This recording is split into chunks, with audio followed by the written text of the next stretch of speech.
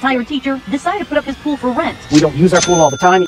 Welcome back to Kim Finds Cash, where we help you find cash you never knew you had.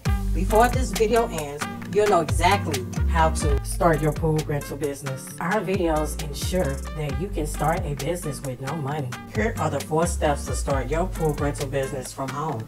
Step number 1, prep your pool to have it clean for your renters. Step number 2, list your pool space on Swimply for $50 an hour and a 3-hour block to get your first sale.